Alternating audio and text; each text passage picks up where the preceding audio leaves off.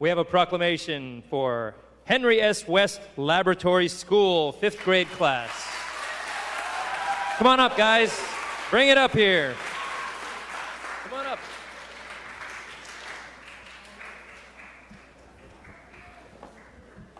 I originally met this class when they wrote me a letter.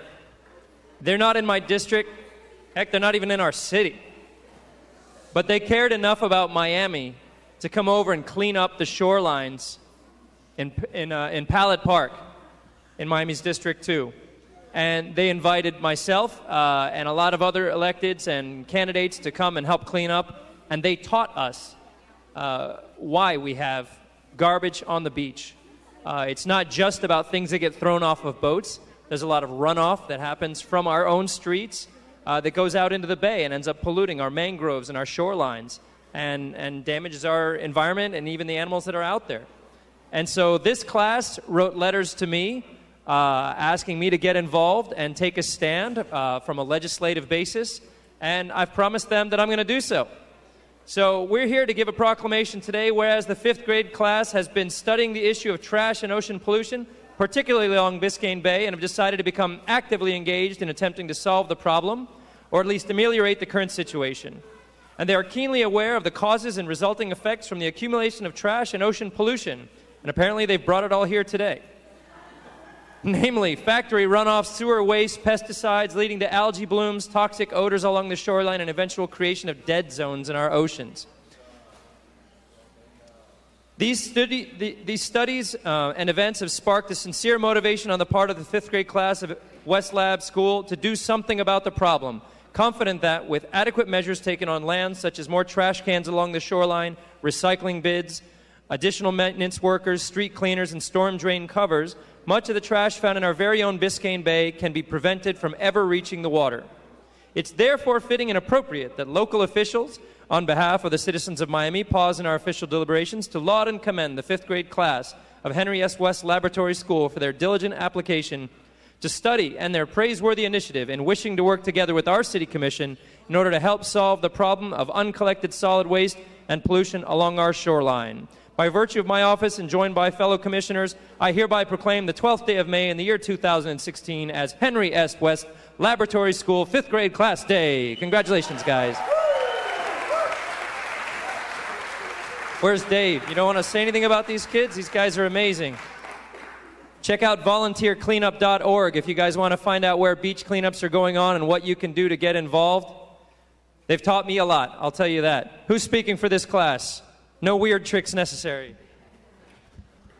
Well, first of all, thank you for having us here. We tried to come in as quietly as possible, 58 children. We're honored to be receiving this proclamation from the council and for the opportunity to come to your meeting and see our local government in action. These students have learned so much this year about ocean and trash pollution that they have committed themselves to continuing the work of cleaning up the ocean. We hope to encourage the commission to come up with ways to help solve the problem. In class, we have read many articles about plastic and trash in our oceans. We learned about the coral reef crisis, algae blooms, and dead zones.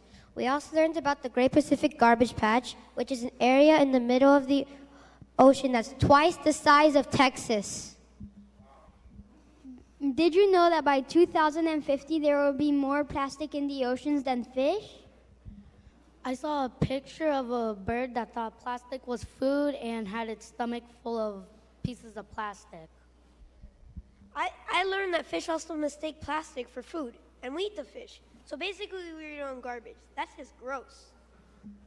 So we want to do something. We participated in a cleanup with Commissioner Russell at Albert Pallet Park on 38th and Biscayne. We saw that this huge mess of trash was washing ashore right in our backyard. And those are the pictures. During our cleanup, we found all sorts of plastics, including styrofoam, water bottles, bottle caps, straws, plastic bags, and many random objects. We cleaned up almost 400 pounds of trash from this pretty little park. It's the same all over our city's shoreline. So when we started researching where the trash was coming from, we learned it was coming from right here where we live. 80% of all the plastic in the oceans comes from land. and a lot of that trash comes from the street straight into our storm drain systems, which leads directly out to Biscayne Bay. Our class is pledged to use less single-use plastics and always dispose of them properly. In fact, our 5th grade class is currently raising money to install a water bottle refill station in our school so we don't need to ever buy bottled water.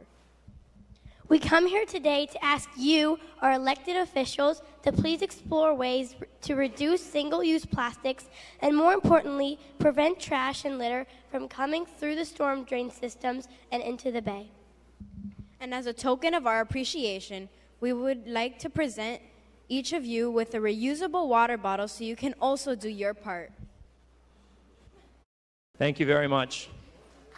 Thank you, guys. Congratulations. This is our future. From the mouths of babes.